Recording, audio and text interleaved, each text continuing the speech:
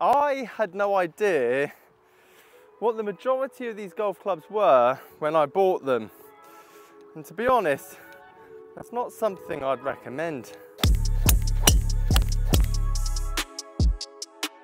It's been an incredibly long time since I bought something on Facebook Marketplace, and this is the first deal. Seems like forever that I've been able to bring to the channel. However, I was quite eager to go and collect it. I didn't really check, well, what was in the bag. Oh! And I'm going to tell you straight away, I have paid £200 for this entire golf set. And at the time, I thought that was an outrageous steal. But as I started looking a bit closer, well, let's just say it got a bit ropey. Up first to add to the £200 total of getting our value back, Top Flight 3 Rescue.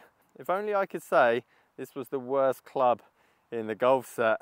So I'm going to show you the picture that piqued my interest when I saw this on Facebook Marketplace. And as I said, it's been incredibly difficult to find any kind of deals over the last 4 to 5 months. Hence why the Build a Bag challenge kind of fizzled out. But that is coming back next year, and I will be doing them monthly, starting from £10. And whatever value we get up to at the end of the month, I will be giving that away to one of you guys. But as you can see from this photo, there was a nice looking bag, there was a nice looking trolley. I didn't really know the make or brand, and I saw some familiar head covers, I saw some familiar paint jobs, and I thought, well, as long as the bag and trolley work and that set of irons is genuine, well, that basically covers the cost of the £200, and anything else on top, well, it's just a bit of a bonus. Now we're going to do a price check of all the clubs here in the bag and trolley. I actually don't know the make or brand of them, so I need to check on eBay what they sell for roughly, as that probably will be the main bulk of my money back. I definitely didn't lose money throughout this deal, but the one thing I definitely want you guys to take away from this is always check condition very closely if you were to pick something up secondhand in person, as this deal is a good deal, but could have been phenomenal if, well, some of the clubs were intact. What a perfect opportunity to use some of my recently newly acquired wedges in the bag. And sadly, I was hoping for a Vokey. I was hoping for a Mac Daddy. I was hoping for something worth a bit of value at the bottom end of the bag, but that is the gamble you pay. These 4 wedges, I honestly had no idea from the photos what we were getting, and these 2 are the only 2 that can provide a tiny bit of value. This one, I would say roughly 20 to 30 pounds once you take eBay and everything else off, but it's going to sit there for a while.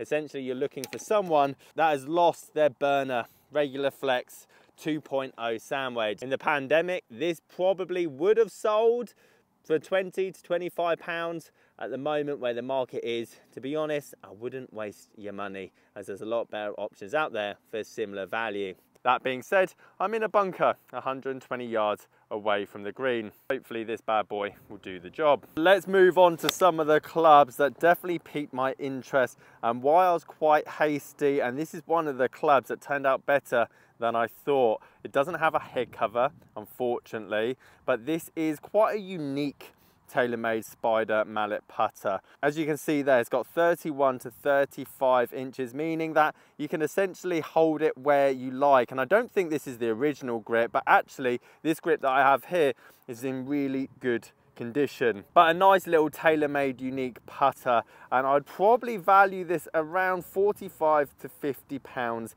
in its current condition without a head cover. So that was a nice little surprise in the bottom end of the bag. And collectively, the only 2 usable wedges around the £40 mark for the both of them, around £80 for the total, meaning that I was relying on some of the woods being relatively in good condition, and that is exactly what this isn't.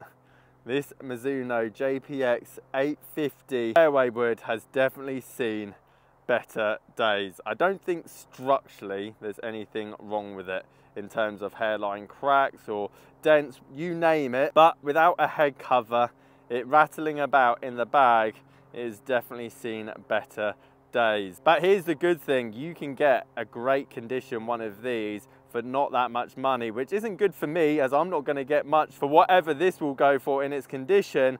But Mizuno JPX 900, 850, 800 in the electric blue, for whatever reason, just don't do that well on the second-hand market.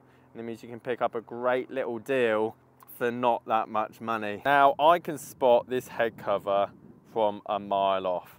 And originally the description said R1 driver. I thought there might be a small chance that there's actually an M1 driver underneath and it was a typo. Sadly, that was not the case, and it got worse from then on out. Very similar to the Mizuno JPX fairway wood, this has seen better days. Not only that though, we've got more structural damage than the fairway itself. That little hairline crack around the hosel effectively means that its lifetime is somewhat set. How long this will last, nobody actually knows. However, one of the best looking TaylorMade drivers back in the day with that R1 graphic in the back of the head there, this was an absolute unit in terms of distance. And sadly, as you can see, another little dent in the top of the crown, where again you can see it almost crumpled up on the top of the ridge there. So what I thought could have been my winners, what I thought could have been my profit through this deal, tended not to be the case. That being said, we're not at all a loss. The main component of this bag is actually in very good condition. To be fair, one thing I haven't actually checked before we get onto the irons is actually what's in the golf bag itself.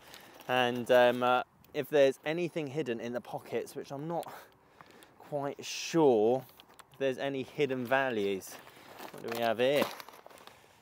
Oh, well, they're definitely going to come in handy for me. I've definitely had some great surprises over the years when it comes to hidden stuff in the pockets. Galvin Green waterproof jacket and trouser set, which is #1. Some half decent golf balls. Are these TP5s we got here? Tour preferred. No, nothing of interest sadly in the pockets, but I have now done some research on this golf bag. A lot of these seem to be sold in America for quite a bit of money as well. I don't think this is the newest, latest and greatest, but I've seen some of these bags go for 140, 150 pounds. And to be honest, it does look like a high quality waterproof bag. So I think we might have accidentally stumbled and got very lucky in terms of getting some of the value back throughout this golf bag before we even get to the irons. That being said, secondhand golf bags and trolleys aren't the easiest to sell. So I'm going to put a flat out value of £80 for the trolley and the bag on top of what we already have, which is about £180. If I include £40 for the driver and the fairway, considering the condition that they're actually in. Now, the only clubs in the entire set that I knew 100% actually were these TaylorMade M4 irons. And the whole reason that I took the trip to go and pick up this set, as I knew that if these were in good condition, that is basically the money back for the set. And that's why I like these kinds of videos. And there would have had to be something severely wrong with these irons not to fetch some kind of value. But to be honest, after looking at everything else in the bag, I was somewhat hesitant when I was cleaning these up. But they look great. They're in great condition. The shafts aren't bent, there aren't dinks. The grips definitely have plenty of life back in them. And also looking at eBay recently sold, 5-tip pitching wedge is roughly around £200 on the dot. So when I add up all the bits and bobs, as well as these irons, trolley bag, I think we're around about the £400 mark. But I do want you guys to make sure you pay attention when you do buy stuff secondhand to double check the heads, the shafts, the necks, the grips, as one small crack, dent here, there and everywhere, which can mean the difference between a great value buy and something that's completely useless.